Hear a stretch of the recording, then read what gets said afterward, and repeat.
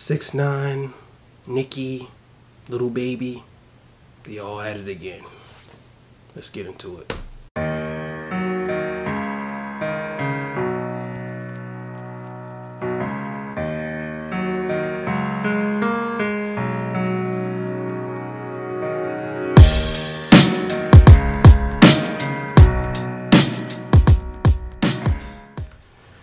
Alright, man, towards the talk.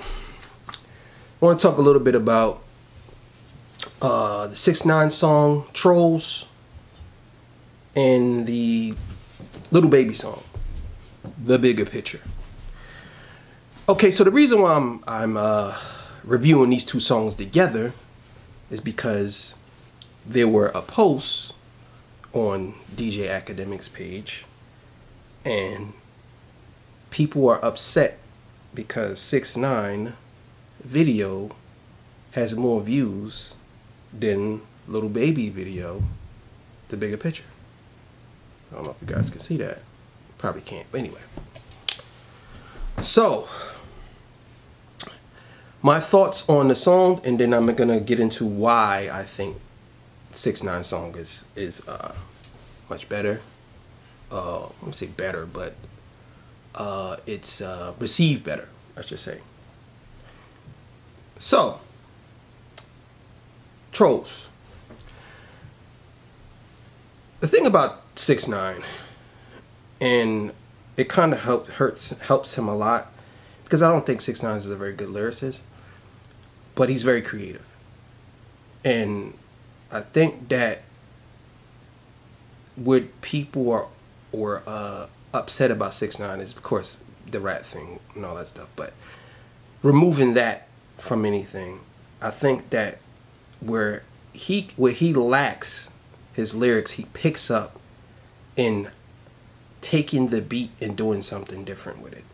Because if you listen to Trolls and then you listen to the song Google song before this, doesn't sound nothing alike, and he has a bouncy beat. You know, the beat bounces. And he's saying gee gee gee gee gee gee, like, it's just catchy. Now, is it great lyricism? No, of course not. I mean, I'm not saying he can't get there, but it's catchy. And I think that that's the strong suit of the song. It's very catchy. It's one of those songs that I think that people are gonna listen to for about 2 months and then they stop.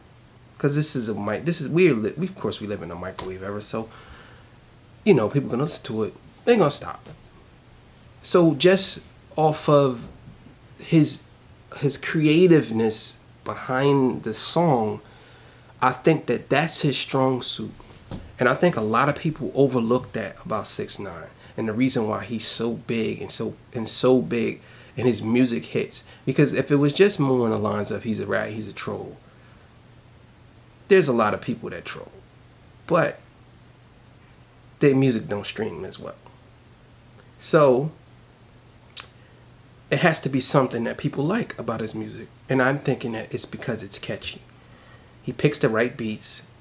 He does things on the beats that I think that rappers don't do, and I think that if he keeps this up, he's gonna go really far. So that song, I gave it a strong 6. Visually, the song is great. Whoever directed the video did a good job. Visually, the song is great. I think that Nicki Minaj, I never liked Nicki Minaj. I'm on record saying that. But she looking alright in that video. I ain't gonna lie. So, outside of that, strong 6 for that. Now let's get into the baby. Little Baby, I'm sorry. So Little Baby, The Bigger Picture. Okay. This song for me, I listened to it a couple of times. Although I like the message of the song, I don't like how it was presented. See, here's the thing. I get that if you're a rapper who raps about street and you've been street rapping and you've been talking about killing niggas and you've been doing this, and then all of a sudden you do a song like this, I get it that it's gonna get some people who are gonna say, oh, this is great. I stick to the basics. To me, the song sounds like another version of one of his songs, just with lyrics where he's talking about being oppressed. I get it. But it's missing a lot to me. The message in the song is great. But here's the thing. You can have a great message, but you still have to have a banger. If you have a great message and the song is not that good, or it just sounds like you're rambling, I can't say, oh, that song is great. Oh, the message is great. But if we're talking sonically, I'm saying, I can't say it's a great song. I can say the message is great, but I can't say it's a great song. There's a lot of movies that I watch and the message was great, but the movie was terrible. The way it was executed. So, with that being said, this song for me, I would probably give it a higher score. I would probably say it's about a tie with 6ix9ine because of the message. And I'm not trying to downplay the song. It's just the message for me was good, but the song wasn't.